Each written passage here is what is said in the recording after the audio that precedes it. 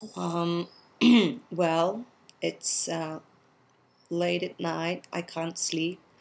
I just realized I'm pregnant. I'm very happy and thrilled.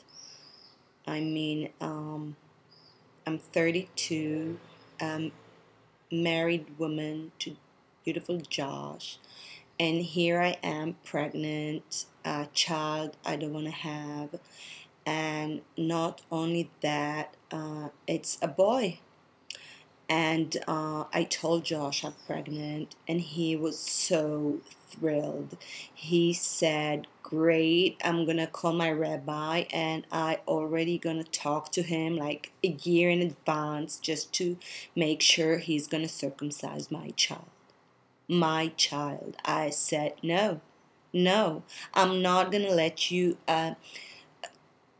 come close with a knife to my child." I mean, he said it's the connection because between the Jewish people and God.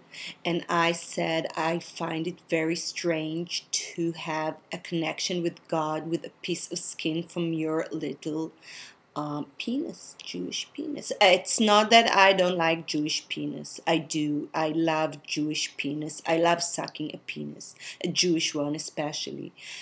But and I know it's not okay to say things like that about the Jewish people. I'm not racist or anything. Half my family is Jewish. The half I actually like. But I'm gonna say it like this: Jewish. I'll take pause and I'm gonna say stupid, and I'm going to take a pause. I didn't connect between the two terms. You can do it. It's legal for you to do it. But when you combine Judaism and stupidity together, you get a circumcision. So, Josh tried to convince me. He said it's a tradition of our family. And I said, well, in my family, a tradition is to get drunk and sexually molest one of a family member. But still, it's my duty as a Jewish woman to stop this kind of a tradition. And he said, well, not only Jewish people do circumcision, but also Muslim people. So, a second ago, Muslim people were the world biggest enemy.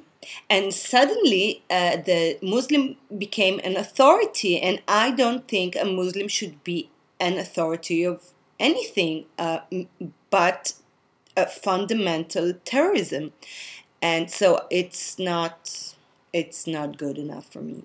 And he said, well, I don't want him to get infected with infections and stuff. And I said, well, it's not a good reason. It's like taking my 12-year-old girl to a doctor, a professional, take her breast off so she won't have breast cancer. I think it's stupid, it's sick. Circumcision is a psycho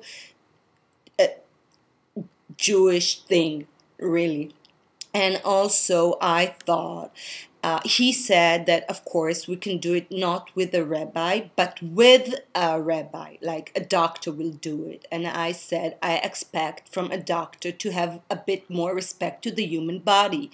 I mean, it's so complex and so special, and God made it, by the way. And I don't think it's not our place to come and take this little piece of skin off. And he said, well, what about the fact that it is not aesthetical to have a foreskin? I said, well, if you want to take something aesthetical out of your body, you should take the balls. I mean, don't get me wrong, I love licking balls. I do it all the time.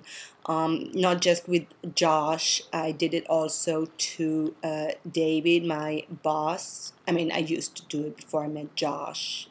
That's how I met Josh. But anyway, I love sucking penis. I love licking balls, but I don't. I don't think you should take it out. No. And it's not aesthetical if you look at the balls as it is.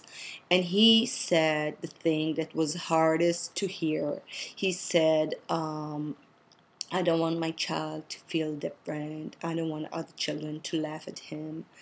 And I almost sympathize with that. But then I thought, well, I don't know. All the parents I know wants their child to be different, wants their child to be special. I think it's illegal if you go to a Supreme Court with this saying you want to take your 8-day-old child and take a knife and try to cut a piece that, even though it's not needed, it's there for a reason. I think we should respect God and respect science that could appreciate the human body and not to touch it. I think a person who circumcises his child is not allowed to be a parent. It's not the education I want to give to my child, saying, well, I did it because I had a social pressure. I want you to be like anyone else, which I don't. I want my child to be special. I don't want him to drink beer and watching stupid television. No, I want my child to be special, to be a movie star, or at least a president. And I'm sure that George Clooney or DiCaprio or Johnny Depp are not circumcised. I'm sure of it. And also Obama, which although he's Muslim, I hope deep inside that he's not circumcised. Yeah, I mean, I voted for him because he's so good looking, but I will be very disappointed. Well, circumcision is sick.